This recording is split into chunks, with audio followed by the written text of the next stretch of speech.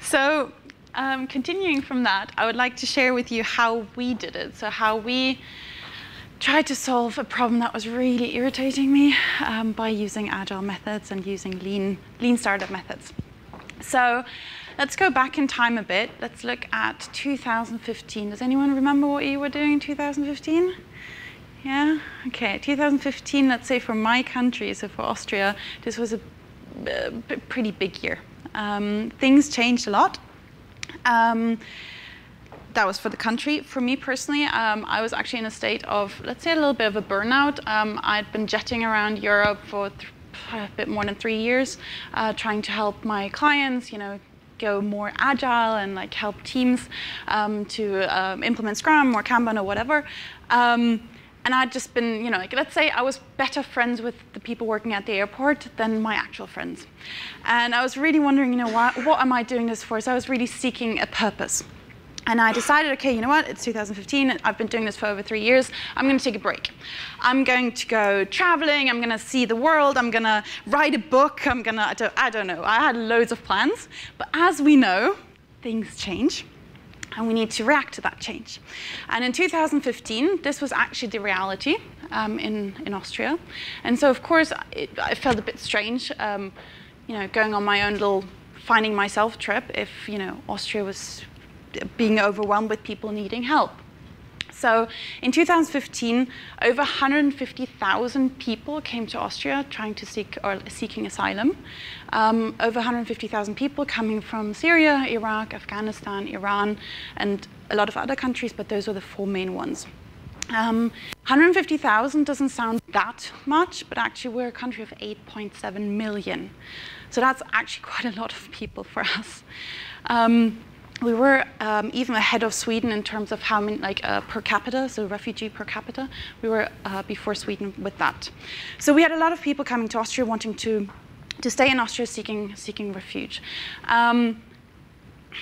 I don't want this to be a political talk because that's really none of my business. But let's say the government was a bit scared to react because no matter which way they would react, they would make a political statement. They were completely overwhelmed. So what happened, because there were people needing help, the civil society stepped in. And civil society stepping in Austria means actually hundreds of hundreds of thousands, it felt like it. So many initiatives being started, so many people volunteering. It was crazy. Like everyone was going down to the train stations, helping people, handing out food, handing out clothing. I've never seen our country in a state like that ever before, and never again after. So really everyone wanted to help, and so of course I did as well. So I started volunteering in asylum. It was a refugee camp, so places where people were sleeping. And it was terrible. It was complete and utter chaos. There was no leadership. There was no, what's our goal behind this? Why are we doing this? What's the next steps? There was just no management/leadership at all, because everything had to be sprung up within a second. So I got really frustrated seeing this, and it was just really frustrating. So I decided, okay, what can I do? I'm a volunteer. Okay, as a volunteer, I can't really change the system. I can't really help a lot. So how can I become part of the system? So then I had a look at jobs, and I found this really great, it looked like a really good opportunity for me to really change something from the inside. So I went and started working for the Austrian Integration Fund. So this is let's say the operative institution of the government, working for the integration ministry, and just working every day with refugees, with immigrants, with people coming to Austria, so Austrian Integration Fund. And I was actually their first, we called it the trainings for the value and orientation courses. So I was their first trainer, which is why I was also all over the news for about 3-4 months. Because, if you call something value and orientation courses, of course, everyone's going to go, hold on a second. You're going to talk about our values? What are our values? Well, is this, like dumplings and lederhosen? Or, they actually said that in the newspaper. Or what does that even mean? So really what we did in those courses, and it was fantastic because I was the first trainer actually to be hired for that job. And in the end we were 160 people, so about 80 trainers and about 80 translators. And so we were teaching refugees mostly, some immigrants, but mostly refugees, what it meant to now start a life in Austria. So when we say values, that actually means that we did an 8-hour course on, you know, what does freedom mean? What kind of freedom do we have in Austria? What's religious freedom? What's freedom of sexuality? Freedom of opinion? You know, or what's solidarity? What is our what's it called?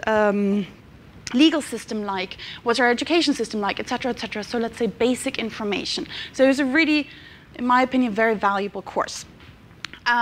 So for me, it was a great time. I did this for quite a few years, but after a few months, you know, I'd already gained so much know-how, because really I was traveling all around Austria, traveling from asylum camp to asylum camp, because of course people weren't able to come to us, we came to them. So for me, it was a really good experience to see asylum camps, to see, you know, how it works, how people are living there, you know, what they're doing every day. I got to learn how, what refugees need, what refugees let's say what their culture's like, because not only working with refugees, but also with the translators that I was working with, I understood more and more about the culture that people were coming from. And also, I understood what information was implicit information, what information was explicit information about this country, about our country. And things that to me were absolutely obvious were not, because, you know, if people come from a different culture, you know, it's going to be different. And so these are the kind of things that I learned, and I'm really grateful for having had this job. And one of the main things that I learned about, you know, integration and about, you know, arriving in Austria and about being a refugee, and, you know, as an former Agile coach, I was always working in impediments, and, you know, how does this, what do we need in order to get somewhere, and, you know, in that way to get to receiving my asylum papers and to be able to live in Austria. I saw that the main problem, the main impediment was really everyone was just waiting in asylum camp for learning how to speak German, you know, like waiting for German courses, waiting for like soccer match somewhere where as a refugee I'm allowed to actually play with Austrians, waiting for an interview in order to get my asylum check, in order, like waiting. So every time I was speaking to people, to refugees, they said, well, I'm just waiting for this. Oh, I'm just waiting for this. Oh, I'm just waiting for this. And I don't know how it is for you guys, but for me, waiting is so inhumane. You know, it's so passive. You can't actually do anything. Like, super frustrating. So I said, okay, how can we change this? How can we solve this waiting time? Because, you know, this is time wasted. This is lives. You know, these are real people. They need, you know, to get a grasp of their lives again. And if we 10 minutes? Sorry.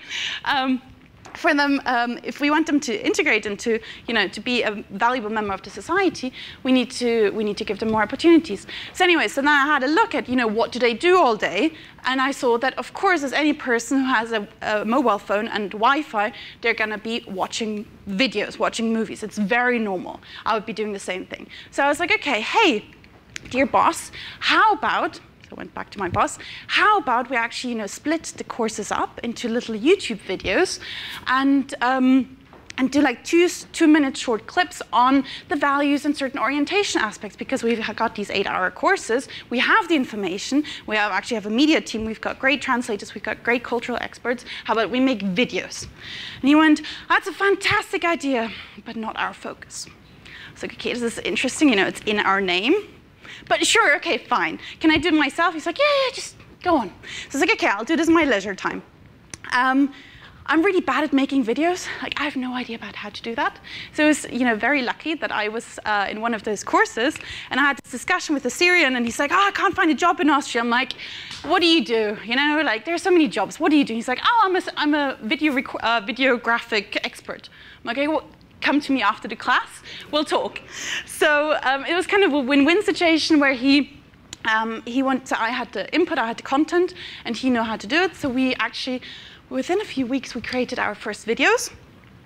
This one is about finding friends in Austria and how you can introduce yourself to your neighbors, because it was actually one of the main, let's say, cultural aspects or cultural situations where the two cultures would meet, and there were so many misunderstandings. If you want to hear the full story, ask me afterwards. So anyway, we started making videos on meeting neighbors, on how to write your CV in Austria, how to find a job, like how to actually search for a job. The main aspects of what you need in order to integrate in Austria. Always 2 to 3 minute clips. And then we had, let's say we had two issues. Two impediments with that. Firstly, Ahmed, the Syrian videographic expert, he's just one guy. It takes a while to make a good video. So we kind of had a bottleneck in that. And I'm really not good at this, and also it was something where I was like, I have so many other things to learn, I can't learn that now as well. And secondly, I was a bit frustrated because it was just one more initiative on the market. Everyone was doing their own thing, and now we're doing videos. So it's just one more of those hundreds of initiatives out there trying to help refugees. How would people find out about it? Yes, we've got YouTube as a distribution channel, but how will you find it? So in the end, I was driving home with my brother. It was like a 10-minute drive, and I was talking about how frustrated I am and how every time I'm in my course and teaching refugees, whenever they ask me something, I have to write another website onto the whiteboard. And in the end, after my 8-hour course, you would see an entire wall of links where they have to go in order to find information for how to integrate. So I was like, why can we not have just one single website or something, one platform where you can just go and have all the information available to you if you come to Austria? And he just looked at me, he's like, well, if that doesn't exist, why don't you just do it? It's like, well, haha, sure. He's like, no, seriously, why didn't you just do it? I'm like, yeah, okay, but, what would I name it? I'm Refugee or what? He's like, yeah, sure. So we founded I Am Refugee. I bought the domain name the same evening.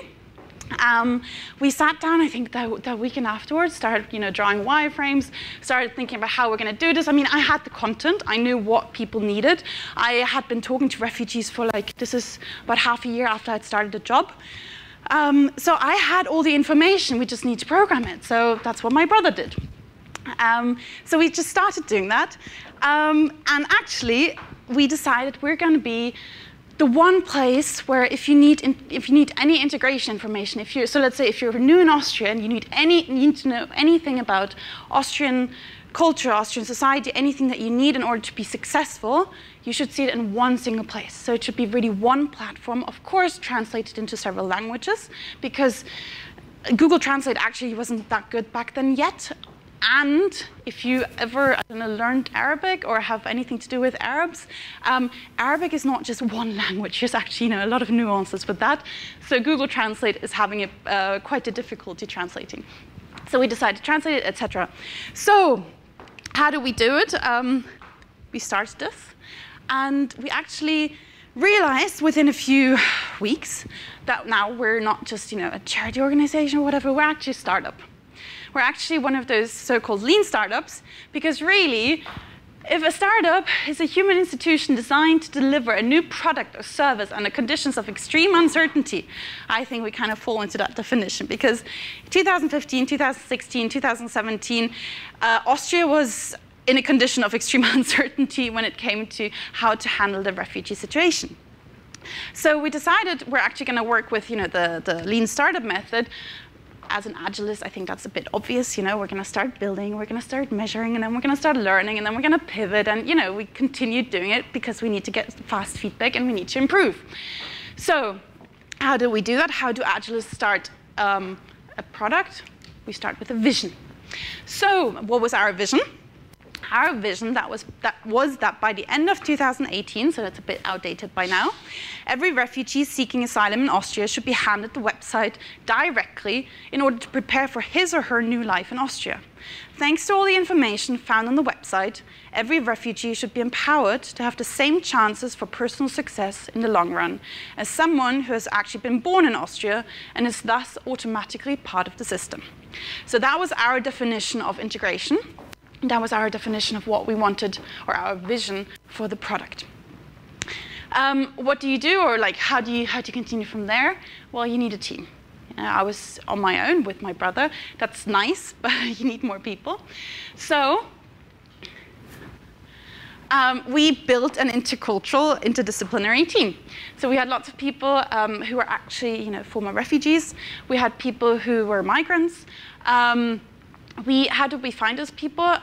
We actually wrote like a job description and put it online on, like NGO jobs and places like that. And I gotta say, the people who helped most and the people who are still on the team are actually the people who were not my friends beforehand. So of course I had lots of friends, who called me up and said, "Oh, I really want to help. Do you need a translator? Or do you need someone here and there?" And it was great, but none of them stayed. They all helped for a bit.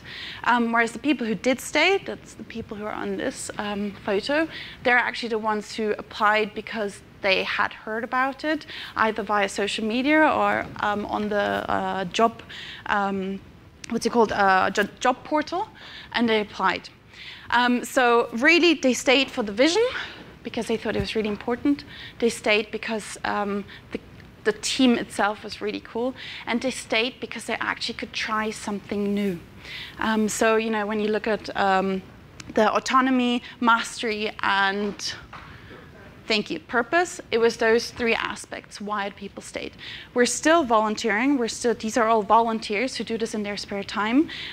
Some of them have gotten a bit of money out of it, but really not worth mentioning. And they all stayed for those three reasons. So it's true, those three.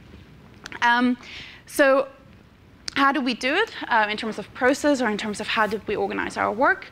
Of course, we used Trello, making the work visible, breaking it down, actually prioritizing it. I prioritize it mostly, and then actually working iterations. So anything from we tried lots of things. So anything from meeting up once a month, doing a retrospective and a sprint planning, to actually doing a team day every few months where we do an entire day, and we don't just do a retrospective and planning. We also do co-creation, so co-working together. So we tried several different things, but I think those are the most important aspects of it. And then we started building. So how do we build it?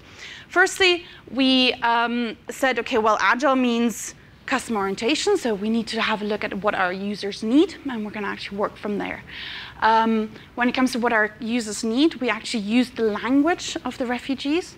So, in English, it doesn't translate that well, but in German, refugees were not using the proper words for the legal system because it's a legal system, it's not that easy. But they were using abbreviations, so we were actually using the same language, meaning that if you come to Austria, you're either somebody who's a refugee and seeking refuge, so you're not allowed to work, you're not allowed to go, you're not allowed to work, and you're not allowed to rent an apartment. So those are the main differences. Whereas once you get your asylum papers, you are allowed and should be working, and you need to find an apartment. So this is actually a legal requirement. So depending on which legal status you have, your path to integration will be different. So that's what we tried to do here, is we said, actually, are you still waiting for asylum, or are you already a recognized refugee? And then we also saw that a lot of people wanted to help, but they didn't know where to go because there were hundreds of initiatives out there. And so we said, okay, we're going to do something for volunteers as well. But we did focus mostly on waiting for asylum and recognized refugees because, of course, you have to prioritize your, where you spend your energy. We also said, okay, it needs to be simple. So very simple clicking. It needs to be there needs to be visualization, and it needs to be, when I say simple, refugees, it's the first time ever that refugees were a digital user group. Like never, ever before. No one had any idea of, how do they interact with digital products. And what we said is, okay, well, we've got refugees means I used to be CEO of Austrian Airlines in Damascus, highly educated and, big boss back then, to I grew up somewhere in the midst of nowhere, outside of a town, outside of some village in the middle of Syria, and I never learned how to read and write. So it can be from here to there. anyone, more or less. You know, refugee is it's a group of people that's completely diverse. So it shouldn't be patronizing. It shouldn't be. It should be for all education levels. It should be for all interests. That was important to us. As I said, 4 languages, of course. Then we said, okay, well, how do we work in an agile way? We work in terms of, okay, let's use visualization to break down complexity. So the so-called integration sector is a super complex sector. And what does integration actually mean? Because everyone always talks about, oh, you need to integrate. Well, what does that mean? What's my first step? What do I do? Everyone will give you a different answer. So we said, okay, let's just call it by its name. What does integration mean? Well, if I'm waiting for my asylum, I should probably learn German. You know, that's part of integration. I should maybe, you know, do some volunteering because I'm allowed to do that. I can meet lots of friends there. I can get like a paper saying, yes, I did some volunteering, so that's good in Austria. I can actually get some education, so I can go to university if I need to. I should find some friends. So these are all aspects of integration. So let's just call it by its name. Same with the, if I already have my asylum papers, I should find a job. Okay, what does that mean actually? I should find an apartment, and I need to go register at the Austrian Integration Fund, which is the company, organization I was working with and working for. So let's break it down. And also when it comes to visualization, you know, a picture helps so much more than just saying it. So we worked a lot with visualization, which is, for the Agile world, is very obvious. Yeah, the reason why we did this, not only because of breaking down complexity, but actually, if you think about it, in the Agile world, we also do this in order to foster empowerment, in order to foster self-organization. If I know what options I have, I can choose one of them. So if, you know, if I'm a refugee and I talk to an Austrian that I meet, and I ask, okay, what do I do in terms of integration? He says, well, you should go to the district number X and go to this German class. I'll be like, okay, great, yeah, sure. I have, you know, kids and I can't watch them during this time, so it's not going to be possible. But if I have the option of, hey, these are all the things I can do to integrate, I can choose which one I take. It's a completely different story. So it's all about empowerment and self-organization of my path to integration. So that's what we use visualization for. Also, Golden Circle, Simon Sinek, probably everyone's heard of him, start with the why. The way we organized our website is actually to say, okay, so you've got these integration steps. Why should you take them? Like, why should you take that one step? For example, why is it actually important to learn German? Because really, there's so many immigrants in Austria. You'd probably go, you know, live every day with just, for example, speaking Turkish. You know, we've got so many Turkish immigrants. Why do I need to learn German? Why should I volunteer? Why does that make sense? So we really started with saying why it is important, and then to say, okay, well, what does it actually mean? So when I'm talking about volunteering, there was so many, there was so much gossip about, you know, what does volunteering actually mean? A lot of people thought it means 30 hours unpaid work. No, that's not what volunteering is about. So to actually say what it is, and then to say how you can do it. So how can you actually, which places can you go to, where can you find it? If I live in the midst of nowhere, I should be able to do it exactly like if I would be in the midst of Vienna. So really to empower people to get to do integration the way they need to do it.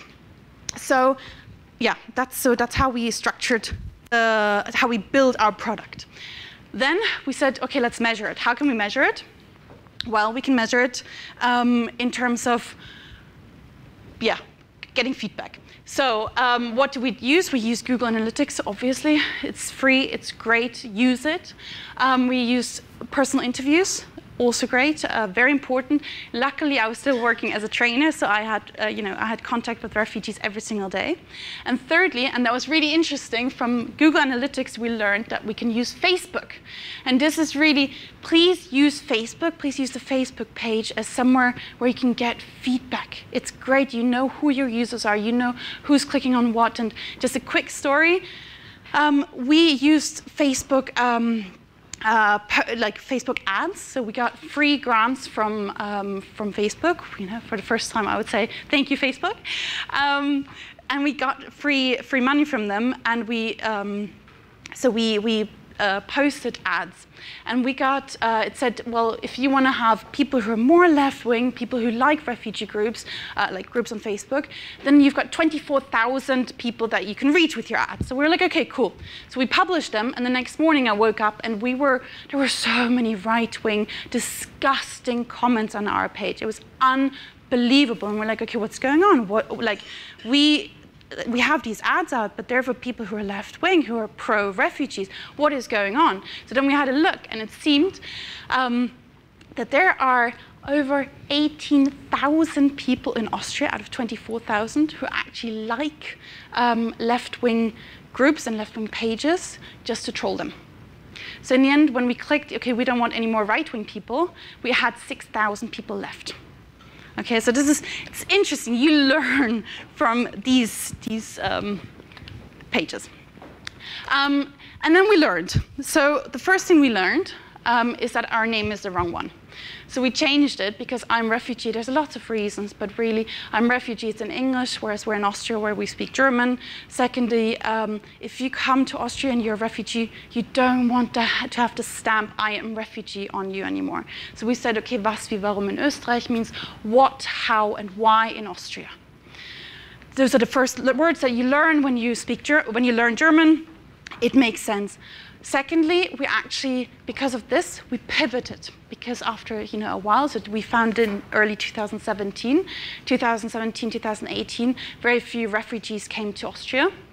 And where on the other hand, we actually have 1.3 million foreigners living in Austria in a country of 8.7 million. So by changing the name from I'm refugee to what, how, why in Austria, you actually get an entire new user group, which when it comes to integration, it doesn't matter if somebody's a refugee, if somebody's new in Austria because they're an expat, or somebody who came along with an expat, really doesn't matter. So we changed and we got a new user group. On the other hand, what we also did is we got an app. Not because we wanted one, but because somebody came up to me that I met at a Christmas party, actually, a Syrian named Bilal, and he came up to me, he's like, hey, what you're doing is pretty cool, but actually you don't have an app. Do you want an app? I'm like, what? He's like, yeah, sure, I'll build you one. I'm like, okay, sure, great. So he built an app. And he didn't just build an app, he also built a wiki-style app. So now, whereas I was the impediment in terms of, or bottleneck, in terms of putting content onto the website, now people could do it from anywhere. So if you see a course that's not registered on the website, anyone could add it. It didn't have to be me. So that's how we pivoted from only for refugees to actually being a crowd information app for immigrants as well. In terms of funding, just to close this off, in terms of funding, I think that's the main difference between a for-profit and a non-profit organization. If we would have wanted funding, we would have had to pivot properly. We would have had to become one of those organizations, like the hundreds out there in Austria who do, German classes or help with getting work, etc. We said, no, we want to be the one platform, the one spider in the web that gets everyone together. We're not going to, invent something that's already out there in the market. We just want to bundle everything and we want to visualize it. That's all we want. Because of that, we never got any funding. Like, there's no government funding for that. There's no funding generally. We didn't have a business case, so of course we're not going to get, like some other kind of funding. So that's where we said we need to stay true to our vision. So we accept that we're not going to get funded. That's fine for us. So that's the main difference. As a for-profit organization, we would have had to pivot. And that's where we're at right now. This is how much impact we had, which, if I look at the numbers, they're really low. For my standard, they're super, super low. But actually, when talking to other organizations who work with refugees, they're pretty good, apparently.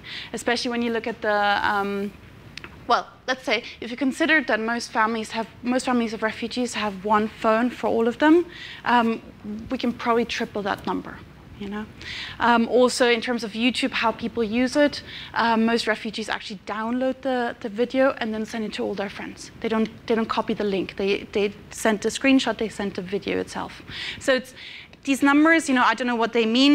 We know that people look at it, but we also get a lot of feedback via, well, actually via friends of friends or via Facebook or via the feedback form on our website, and we get lots of like little stories of how, I don't know, people became friends because they met over one of the links on our website, or how somebody went back to school because they saw on our website that that's actually possible in Austria, or like they watched our video on how you can write a CV for an Austrian company, and that's why they got a CV. So we got lots of like personal little stories of how this helped them. So really, it's not the numbers why we continue, it's the stories.